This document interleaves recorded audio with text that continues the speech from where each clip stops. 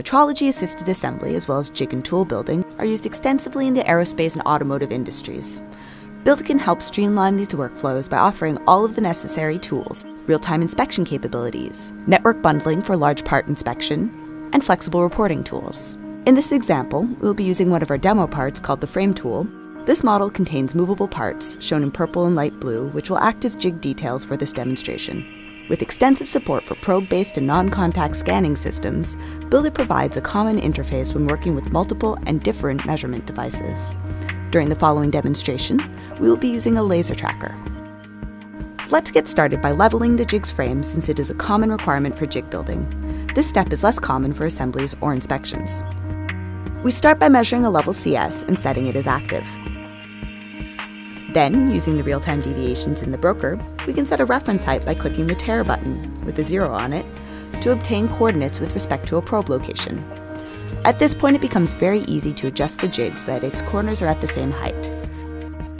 Once a satisfactory leveling has been attained, we can move on with the next step. Now that we have a leveled jig, we can perform an initial alignment. BuildIT offers a variety of alignment methods to suit different jig building and assembly workflows, but for this example, we will align to reference points included in the model.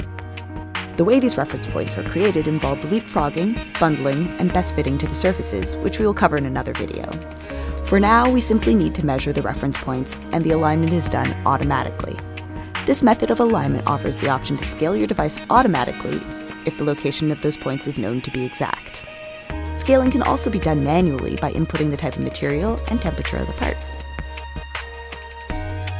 Once the step has been performed, we can use the Inspect Geometry command to display real-time deviations of the geometry being inspected, allowing us to position the jig details or parts of the assembly quickly and efficiently. BuildIT also offers the option to display build arrows, displaying the orientation and status of the deviation even more clearly. This command allows us to set tolerances on the geometries being inspected, giving us feedback in real time about a part or detail position.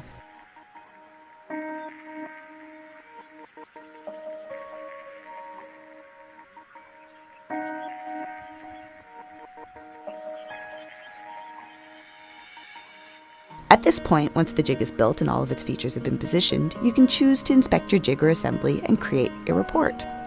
Using the same command, we will take measurements with automatic annotations. We can then create a surface deviation analysis and include it in our report.